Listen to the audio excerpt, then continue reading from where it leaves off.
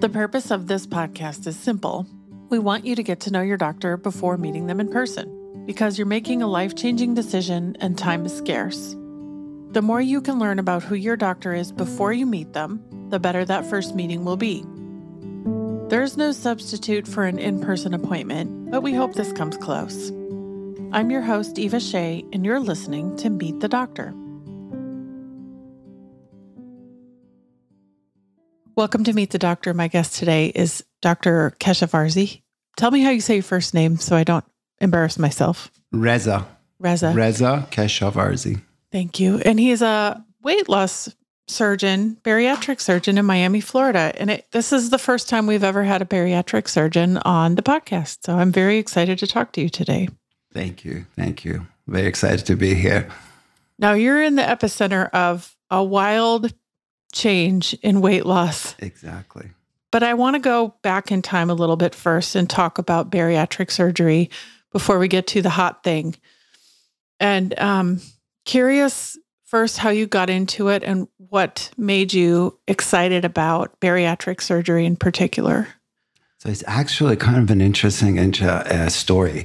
I was born and raised in Tehran, Iran, and my mom worked in a national Iranian oil company. So I grew up going to the hospital, not being sick, and having the pleasure of snooping around, seeing different things, going to the operating room, playing with the toys. And I always knew I wanted to be a surgeon, but I didn't know what kind. So when I moved to the U.S., I pursued medical school, always hung around with the plastic surgeons in the burn unit, thinking I'm going to go into reconstruction of some sort. Long story short, I ended up doing a general surgery residency here in Miami. After that, I wanted to pursue plastic, but financial and family issues led me to go into practice for a few years. And then at one point, I decided that was not enough. I wanted to come back and do a fellowship. And there was an opening down here with one of the gurus of weight loss surgery, Dr. Moises Jacobs. And by coincidence, we met. I became his fellow. I learned from him how to do weight loss surgery. And I realized what I was looking for was really weight loss surgery. I enjoyed it so much. It was more rewarding for me than doing plastic surgery. And I'm still in Miami, changing people's look, helping them emotionally and physically. And somehow one thing led to another. And I ended up doing this as a career. And that's all I do these days. I'm not going to try to guess your age, but approximately what year was this that you started doing bariatric surgery? So I'm 51 years old. I had a late start because I had to join the military in order to leave the country, then getting U.S. visa. So I did a non-traditional track to medicine. So I was a little bit behind. But I started this in 2015. I graduated from residency at University of Miami-Jackson Memorial Hospital in 2010. I joined the Fisherman Hospital in the Keys and had a year or two of that and then realized, no, I need to come back and do some training. So 2015, I did my fellowship, and then subsequently I started my practice in Miami following that. But prior to that, you were a general surgeon. So you were still doing surgery all the time. Yes. And still after doing the training and starting as a weight loss surgeon, I continued to do general surgery as an emergency calls.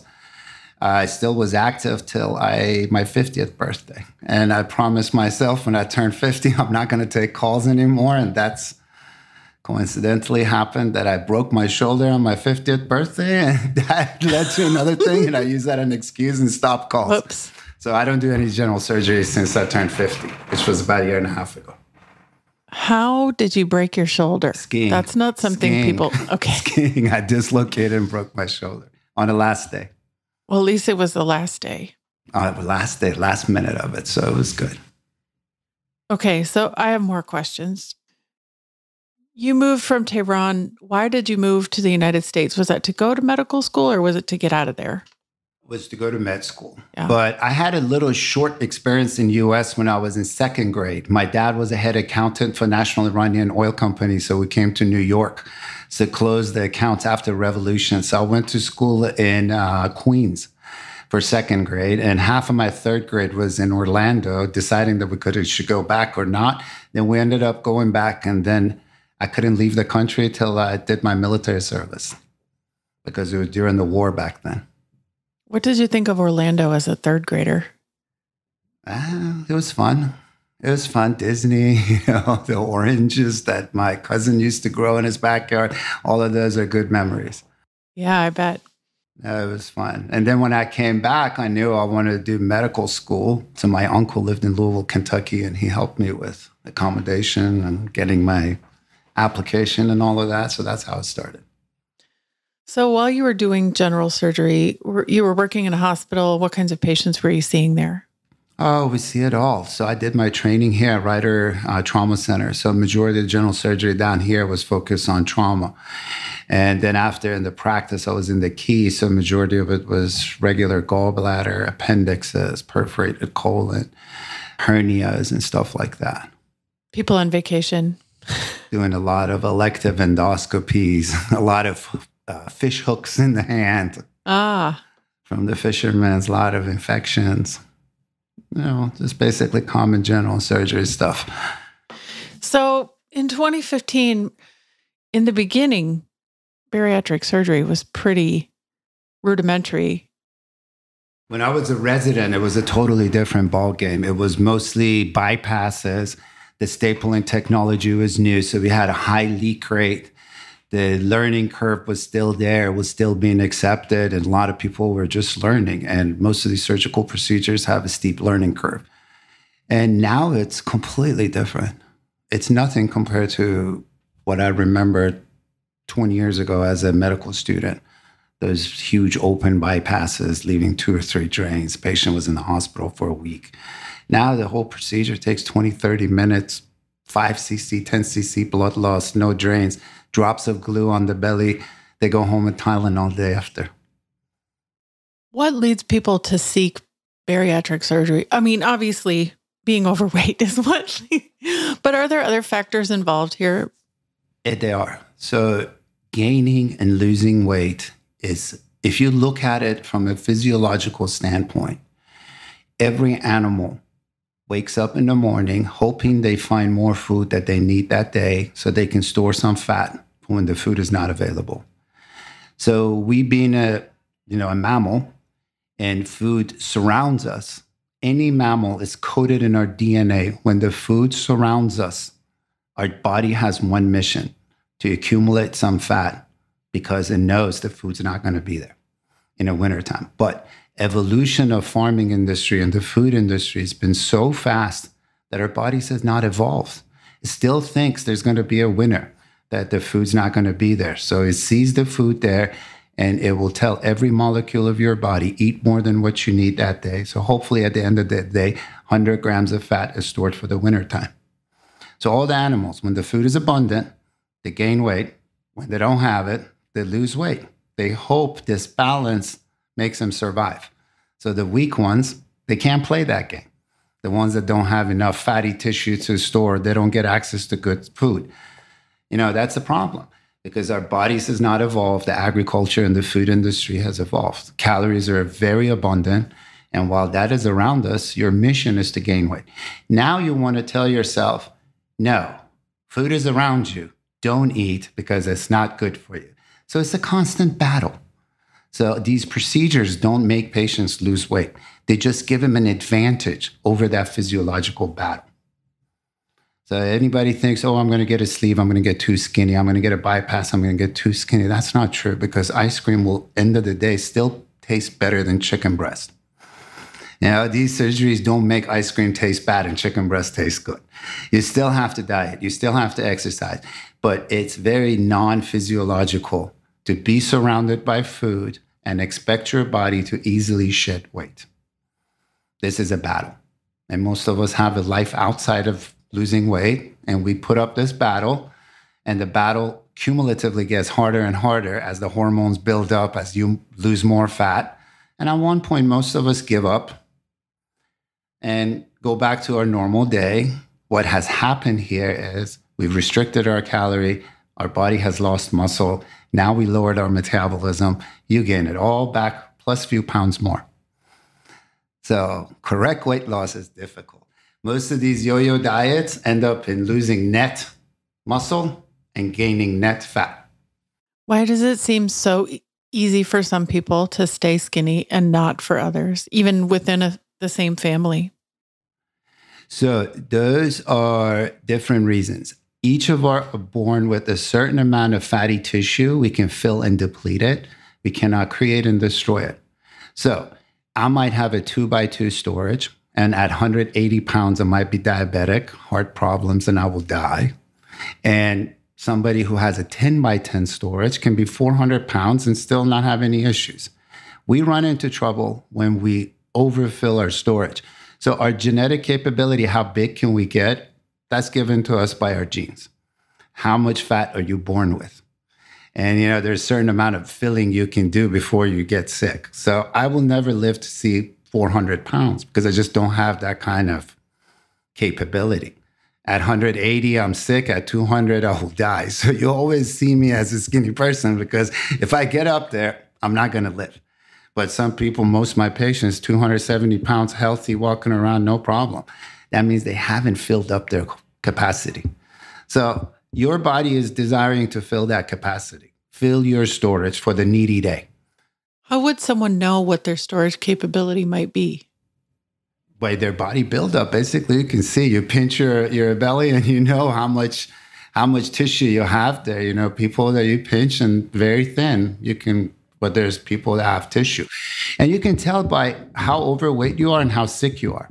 So let's say if your BMI is 40 and you're not taking any medication, you have a potential to be one of those super morbidly obese. But if your BMI is 32 and you're taking diabetic medication and too high blood pressure medication, that means you're spilling over. So your storage is very small. I see. So if your BMI was 40 and you really weren't having any issues at 40. That means, yes, you're healthy obese. Your fat distribution is it's in the arms, it's in the legs, it's in the areas that it's not toxic that much versus some people like me, for example. Mm-hmm. I'm 5'7". I keep myself around 165 pounds all year long. At 186 pounds, which is about 20 pounds heavier, my hemoglobin A1C goes from 4.7 to 6. And my blood pressure systolic goes from 120s to 160s. So I don't have that kind of capability to get 250 pounds. I will have a heart attack. Mm-hmm. And I have some pictures of myself on my social media at 186, very sick looking. How did you get to 186? So that was an experiment I did with peanut butter and Nutella. Oh, no. You did that Yes. to yourself. So whatever I do tell the patients, I try to do it myself. Hey, do you remember that weird TV show? Did you ever see that show where the personal trainer would gain the weight and then try to lose it? A lot of people do it. A lot of people do it. And this is the experiment we did just to see how much I can gain. And I got really sick after 20 pounds. This was 2015. 2015 when I was just doing the fellowship and contemplating starting this practice. How did you end up losing it? What did you do? The science of weight loss is very simple and it makes sense. It really does. So if you understand it, each pound of fat is 3,500 calories. Each gram of fat is 9 calories. We use fat because we can put double the calories in 1 gram of it. Protein, 4 calories per gram. Carbohydrates, 4 calories per gram. Fat, 9 calories per gram. That's why we use it as storage vessel. It's 3,500 calories per pound. My basal metabolic rate is 1,700 calories per pound. If I eat 500 less, I save 500 per day of caloric deficit. Every 7 days equates to 1 pound of fat.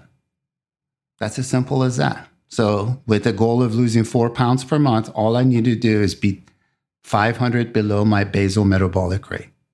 At 200 of exercise, you raise that deficit to 700 a day. Now you're losing 6 pounds per month because every 5 days, 1 pound.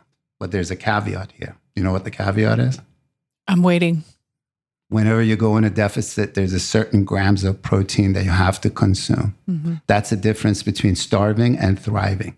Your body, if you shut down the calorie, can, number one, think you're starving and goes after your muscle to lower your engine. If it gets enough protein, which is the language of our physiology, that means you're rich, you have nutrients in your body. It thinks you're thriving and it will go after the stored fat. So most of the people fall into the first category. They drink celery juice for a month and lose a lot of weight. Body thinks they're starving, and all they're doing is downgrading that Cadillac Escalade to a Toyota Prius. Mm-hmm. What's the rule of thumb for protein? I've heard a lot of different ones. So everybody's individual. It depends on how much muscle you have. I have 77 pounds of muscle. My basal metabolic rate is 1,700 calories per day.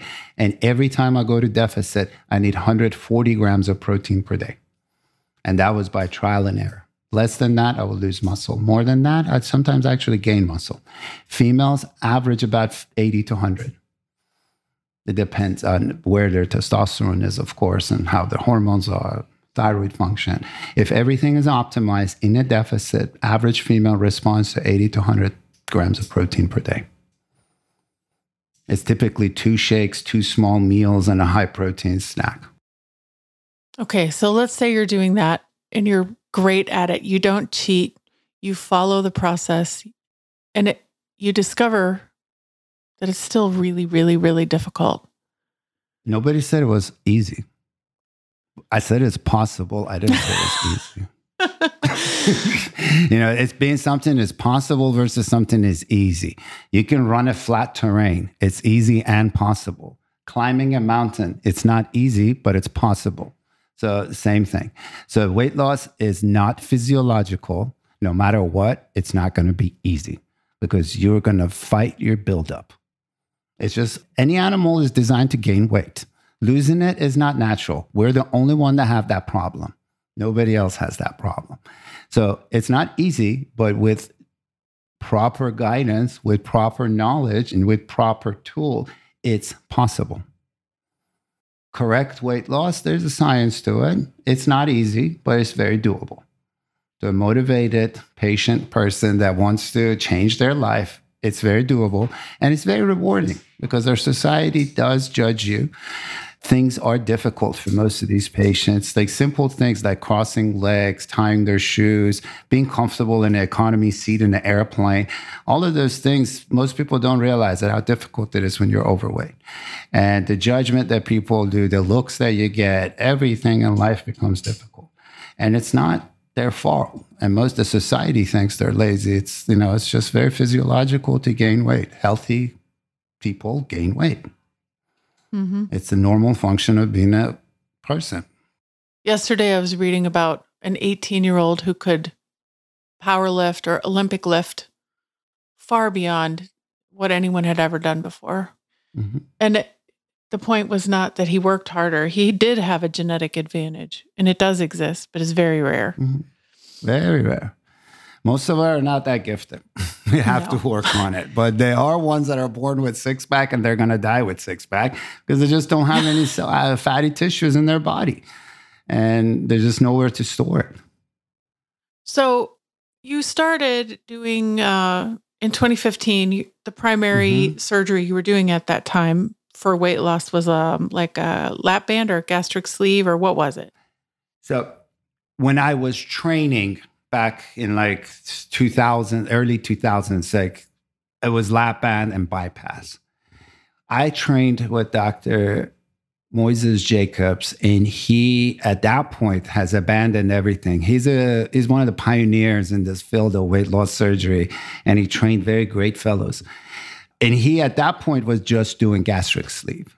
And he believed that most people with proper follow-up can get same benefits, even not more, from gastric sleeve. So I heavily trained on gastric sleeve. And the technology of the staplers were very good. We were barely seeing any issues with patients. And then I set my practice up solely doing gastric sleeves. Bands never, only remove them. And I don't believe in bands at all. They were horrible. Bypass is a malabsorptive procedure, has a lot of consequences, and I don't choose it as a first line of defense. Gastric sleeve is anatomical from mouth to anus. Everything stays the same. We just remove an excess portion of the stomach that causes hunger and excessive storage of the stomach. So in a good hand, patients don't have a whole lot of symptoms. They achieves the control that they need to get. And with proper follow-up and education, it can be very successful, but not easy. And then a number of new and interesting technologies came along. And I happened to, because I've been going to plastic surgery meetings since the early 2000s, I see the bigger things kind of come over to this side, to the plastic surgery side. So I saw when the balloons came along, and actually knew the rep for the balloon because he lived in Austin. The Apollo Endosurgery is here. And so I was familiar with them and what they were doing. So I do the highest number of balloons in the East Coast. At least I used to. Now there's a lot of people doing it. So I started doing that in 2016. And one year we did, I think the highest year I did almost 200 balloons. Balloons are good in the right person, but it's not for everybody. Who's the person that it's good for? It's good for temporary weight loss. Let's say, postpartum, wants to lose 25 pounds of pregnancy weight. You have a knee injury. You can't go to gym. You need to lose 30 pounds before you get your knee replaced. And then you can go to gym. For a lot of weddings, like people just wanted to look good for their wedding. And, they put that into their wedding package prices. You drop 4 or 5 dress size for your wedding, That was a lot of people I saw using it for that. But if you want to change your life, balloon is temporary. It goes in there, gives you control for 6 months with proper diet, 500 deficit per day, 4 pounds per month, 25 pounds. With diet and exercise, 6 pounds per month, 6 months, 36 pounds. Average female lose 25 to 36 pounds. Good for certain people. But most people, when they remove it, they eat again and they gain it back because nothing has been altered. But for plastic surgeons, it's good. They do it a lot before tummy tucks. Yeah. They need to lose 30 pounds before they do their tummy tuck. The patient's BMI is too high. They need to drop it to get for that tummy tuck BMI. They use it a lot. So let's get to the medications because that's over the last year has just completely exploded. Oh, it's exploded. Like our volume is less than half of the people that used to get surgery. Now they're on medication. So the medication, what do you want to know about it? They're horrible if you ask me. Well, tell me why you think they're horrible. So this is, again, another temporarily. So the weight loss and weight issues are permanent issues in most people. They're not just this year, the next year will get somehow better. When you start these medications, they're not helping you lose. I mean, let's take a step back. Only one way to lose weight, and that's basically eat less than what you burn so you can store those, to get rid of those stored calories. All of these bariatric procedures, one way or another, are trying to help you tolerate that, either by putting a foreign body in your body that makes you full, by manipulating something that helps you tolerate small calories. Beta HCG was on 500 calories a day. So basically all of them boils down, you need to control what goes in. So these medications hit your satiety center, make you less hungry. Hit your gut GLP receptors, make him move slower. So now you're less hungry. And when you eat, you stay full longer. Same thing with the balloon, less hungry, stay full longer. Same with the sleeve, less hungry, stay full longer. So basically it's the same thing chemically. So anytime you control anything in your body with chemicals, your body always upregulates those receptors. You block it, body makes more of it. So it's called tolerance. 0.5 becomes 1 milligram, 1 milligram becomes 2 milligrams to get this certain effect. Then at one point, you're putting $500, $800 of medication every month into your body just to maintain your weight loss. Now your insurance will drop you because you started at the BMI that was indicated. Now you're normal. Your insurance will drop you. You have to pay the money. Guess what? As soon as you stop it, what happens? Now you have 10 times more receptors.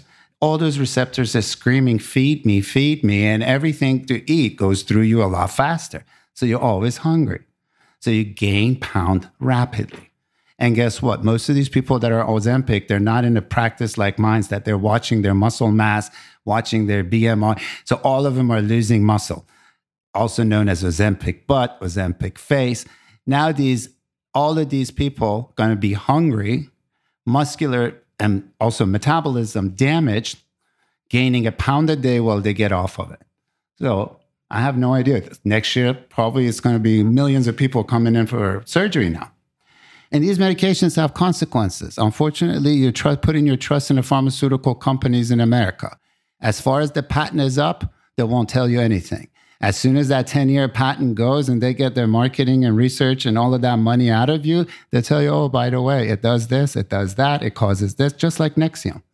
Purple pill was the best thing, since sliced bread. Now they say, oh, it causes heart problem, leaches your magnesium, causes osteoporosis and all those bad things. Everybody was on purple pill. You went to the doctor, said, my tummy hurts. There you go, Nexium. Same thing. You go to your barber, now they'll offering you some Chinese semaglutide. You think that barber is watching your muscle mass, giving you correct nutritional advice? No. You're going to lose some muscle, some water weight, and most likely you're going to gain it back. You cannot address permanent problems with temporary solutions. It's good for companies, not good for the patients. I see a lot of people losing weight on it, though. Mm-hmm. One thing I've heard a lot of is about the food noise, that it calms your mind down from being hungry all the time and thinking about food all the time. And that seems beyond what's happening, physiologically with your stomach. It does, but are you going to take this for the rest of your life? Also, other things that people don't think about, it's very clear on this says, if you have MEN, multiple endocrine neoplasia, MEN type 2, it will cause medullary thyroid cancer. It will cause pancreatic cancer. Medullary thyroid cancer and pancreatic cancer are the most deadliest known of cancer in men. And nobody goes ahead and checks these menin genes before dispensing this medication. And it's clearly there. If you have history of MEN2 in your family, you can get medullary thyroid cancer. So tell me why somebody pays $500, $600, inject themselves on a weekly basis with poisons that can cause medullary thyroid cancer when they have an option of doing a 20-minute surgery that go home with Tylenol with proper training, change their life back. I'm baffled. I just don't know what people think.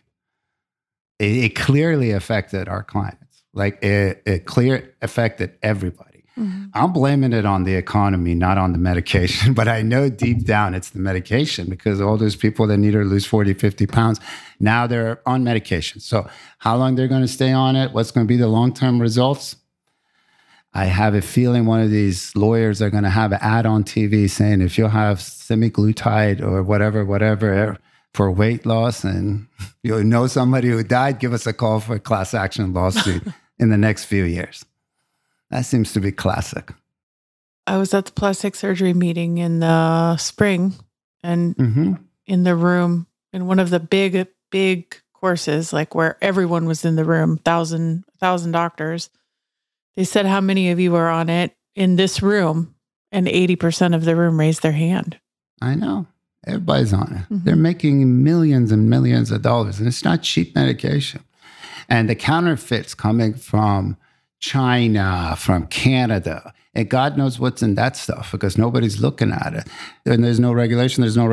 You're just buying a white powder and you're putting it in your body. And most people, I don't know, our body is the most precious possession we have. If they buy a Ferrari, they buy an expensive car. I'm not even going to go Ferrari. They put the most expensive thing. They spend money on cleaning it. Their body, they go look for the cheapest food on the aisle. I don't know why. Most people don't have respect for their body. Just think it's given to them for free and it's going to work perfectly for the rest of their life. Yeah. There's clearly a lot more to unpack here. So we're going to have to come back and do some more on this topic. I would love to. I was thinking about starting my own podcast too. So I'm in the process of it. Oh, you are? But it's a great idea. I feel very comfortable talking like this, but I just don't sit in front of camera and talk. Before we wrap it up, what do you like to do outside of work? You have a family, you have kids, but what do you do for fun? I have one son and a family, but my passions are two things: skiing and cave diving. Not going to give up the skiing even after you took your shoulder out? Absolutely not.